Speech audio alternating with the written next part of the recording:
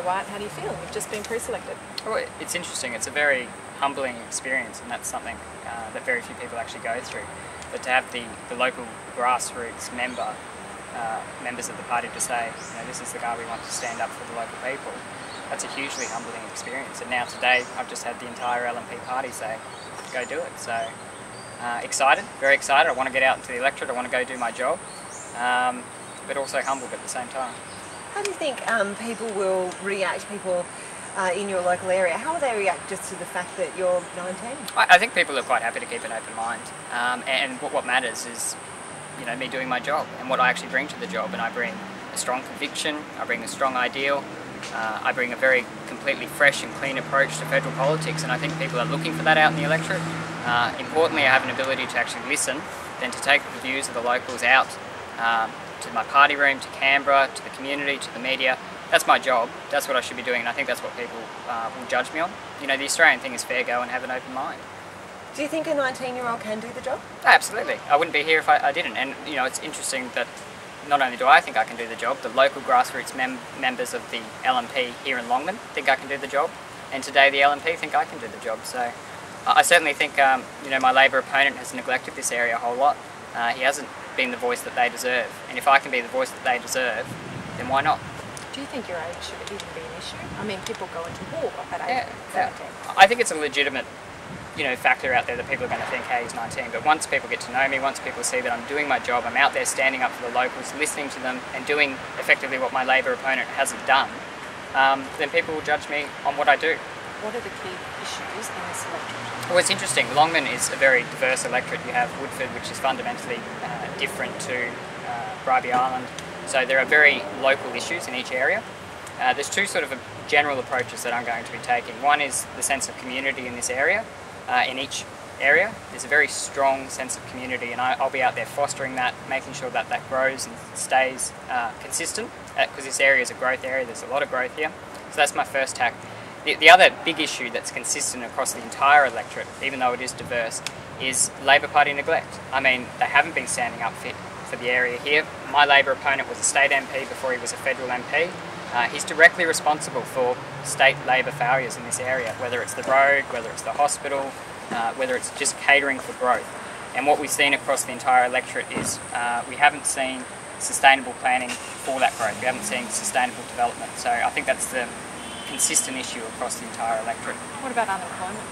Well, unemployment's an issue in every electorate. Again, this goes back to we need to make opportunities for people in this area. It is a growing area, and if we had sustainable development, sustainable planning, there would be those opportunities. And that's certainly something I'll be out there listening to small business, listening to people that might be unemployed and standing up for them and finding out what we need to do in this area. Can you tell us a little bit about yourself? This is your first TV interview. A lot of people will be seeing your face for the first time. Tell us a bit about yourself. Whereabouts are you from? And obviously you finished high school. Are you doing any other sort of jobs or have done the last few years? Everything's being stopped now to campaign full time. As it, you know, I think it deserves that. I think the local people deserve someone that can be there for them all the time. Before this, I was in my final year studying politics, international relations, economics and public policy. That's now been deferred. I worked in the family business, which is a strawberry farm, small business. I got great small business background, and being a farmer, it keeps you connected to the roots.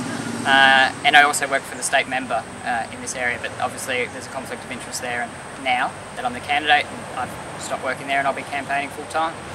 Okay, can you win? Absolutely. I wouldn't be here if I couldn't. And I think, you know, let's put myself and my Labor opponent up together, and let's have a talk about the issues and what actually matters to the locals in this area. How marginal is this seat now? I think the margin's 1.7%. Most other 19-year-old guys might be sort of doing a lot of partying and you know, doing a lot of things. What are your friends? You know, what do they sort of think? Your friends the same age? Oh, I think they're excited about it, as most people are. I think this is an exciting part of politics. I mean, people, you know, everybody wants younger people to stand up and take their rightful place out there, and this is part of that. So they're excited for me. Yeah. Do you still do all the other things that normal 19-year-olds sort of like to do? Not as much, definitely not. No, I mean, I'm very busy with this, and this is, you know, that's just politics, that's the job. It doesn't matter who you are and what age you are, you sign up for this is part of the job. Would you concede you're not your average 19-year-old? I'll leave other people to make that judgment. I mean, you know, have a chat to me about the issues, ask me the questions, and other people can make that judgment. Have you been briefed by your party colleagues about what you can and can't talk about?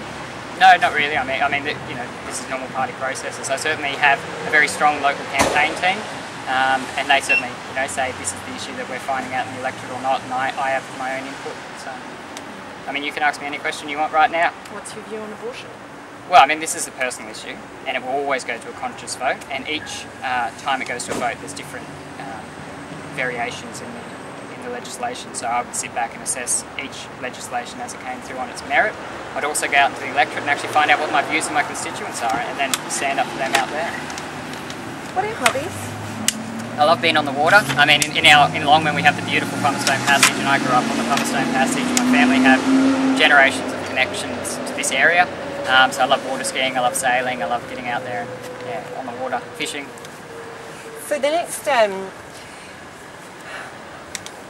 few months, more than a few months, that's going to sort of entail you putting a few things on hold then, and you'll be obviously... Oh, as it deserves. I mean, the local people deserve me to devote myself to them, and I will be doing that. I'll be out there, on the streets, standing up for the locals.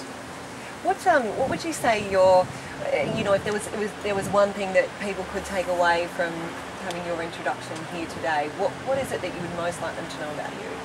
Oh, that I'm going to be there for them, that I'm going to be out there listening for them. I'm going to be that strong voice that they haven't had from my Labor opponent. I mean, the contrast that I really think is important to make, my approach to politics is not about mudslinging, it's about making a contrast. Labor have neglected them in this area, they haven't stood up for them. My Labor opponent was a state MP, was directly responsible for the failures of state Labor in this area.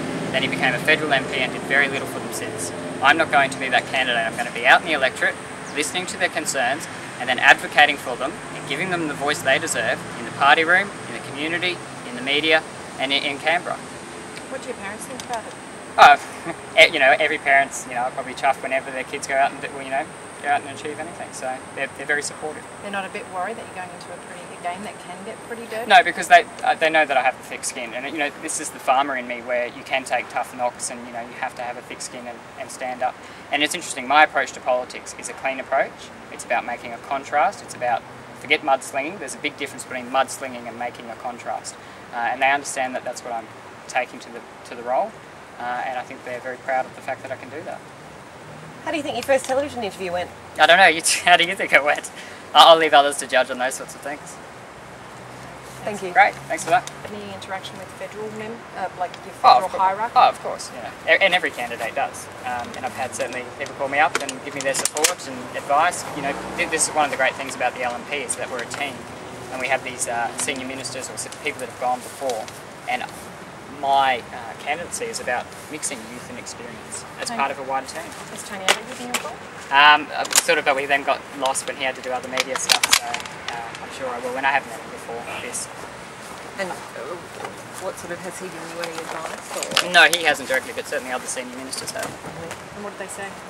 Go for it. And I think something that the senior ministers or coalition are excited about is they understand for the parliament to work effectively, one, you need strong candidates, you need candidates that have a voice and an ability to listen, and they see that in me. The other thing that they understand is that for the parliament to work effectively, it has to be diverse, it has to be reflective of the wider Australian community. So they're excited to get me up to Canberra. That's the response that I've got. And the people that you talk to in the street, what are they saying? I find people are quite excited, particularly in the local area, in the local electorate, because like I said, they had a Labor candidate that's ignored them, that's neglected them, that hasn't stood up for them. I'm going to be doing what he hasn't done. I'm going to be giving them what they deserve, and when people see that, I get at least an open mind at the very least. Do you have any time for a celebration tonight, or you got plans for a celebratory dinner?